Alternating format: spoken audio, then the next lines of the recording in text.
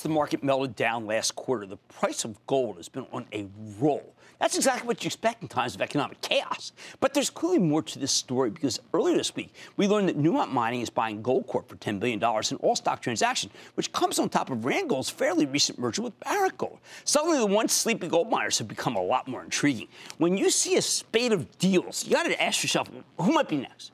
When you look at the smaller mid-tier gold miners, one of the best players is Kirkland Lake Gold, KL for all you home gamers, a company that operates in Canada and Australia. Kirkland Lake stock has more than doubled since its shares began trading on the New York Stock Exchange just in August of 2017. More importantly, the company's given us a series of positive updates in recent months. At the end of November, we learned about some terrific results from the key mine in Australia. Then last week, we got some fabulous fourth quarter production numbers, up 39% year over year, and much higher than expected.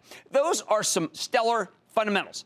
And you've also got the possibility of more M&A activity in the space. So let's take a closer look with Tony McCooch. He's the president and CEO of Kirkland Lake Gold. Get a better read on his company, his prospects. Mr. McCooch, welcome to Mad Money. No, thank you. Nice to be here and get the opportunity to tell you lots of good things about KL Gold. Well, Tony, let's talk about that. What was the message that you sent to investors in your investor day?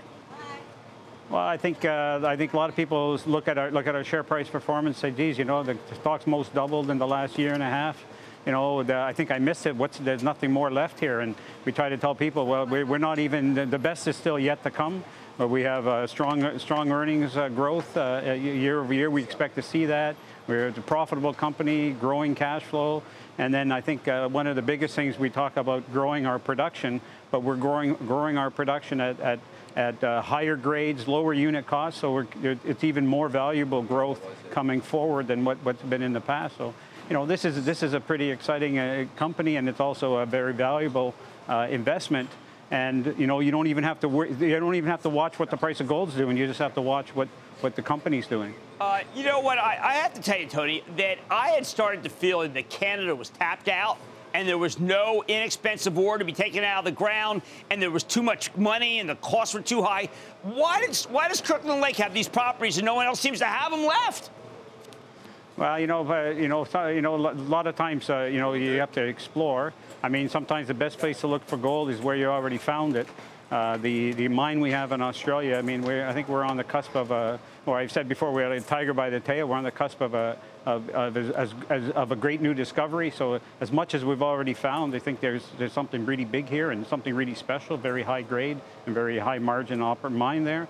And part of it then is you get that scale because of what we did in Kirkland Lake Gold a few years back. The merger of three smaller companies to make one bigger company, give us more capital, ability to deploy capital better and invest wisely in these mines that we weren't able to do prior. Tony, you're in a position to be able because you're a growth company. We're seeing some lower growth companies merge in the industry, but they're big dogs. My friend David Faber and I were talking about it today. What is this urge to merge among the Newmonts and among the Barracks, which had been, in a different generation, were growth companies? Well, I mean, sometimes by putting that together, I mean, again, if you look at Kirkland Lake, by us merging what we did back in 2016 with St. Andrews and with Newmarket Gold, we were able to put ourselves in a position where we could now invest differently and look at our mines differently. We were able to close some mines that were non-profitable and take a step back and reinvest in them. We had the capital resources available to us. We had more money. I think that goes for the larger players as well. I mean, and there's lots of things that can happen. You can change your approach in terms of how you can move the business forward by doing these mergers. And I think they're on the right track. I can't say that there's anything wrong with it because you look at the example of Kirkland Lake Gold and the success we've had, and you have to see that these people and these groups can be successful too. All right, Tony, let's talk about gold. I'm a bit of a gold bug, as everybody knows since I started the show. I've always said people should have some exposure to gold, whether it be GLD. Gold coins are fine. The bullion's terrific. Where do you think gold's going? Well, yeah, I get that asked me a lot of times. I mean, in the long term, I think gold is always going to be definitely something that that's always going to be around. I mean, gold is you can't print more of it. You can't dilute it down. It is what it is.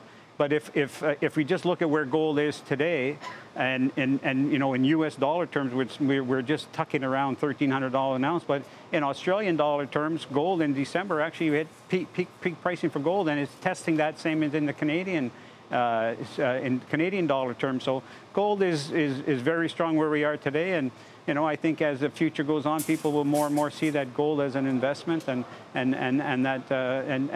value, some way to store value is going to be important. Were you surprised when Bitcoin was up so much and gold was down so much?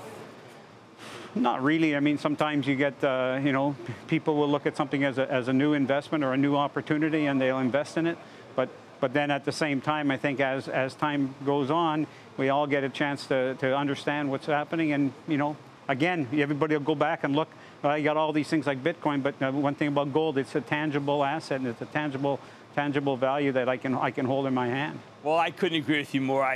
I'm not allowed to short anything, but you know, when Bitcoin was at 20,000, gold was always at 1,100, 1,200. It's just crazy. One they can print all they want, and the other one you can't find at all. I've got to tell you, Tony Makuch, congratulations on your finding costs and on your growth. You are a true growth company. He's president and CEO of Kirkland Lake Gold. Great to see you, sir. Thank you. Mad Money's back at 3. Booyah! Jim Cramer here from Mad Money. Thanks for watching CNBC on YouTube. Click here to subscribe and get the jump on my exclusives with CEOs, plus market news, investing advice, and a whole lot more.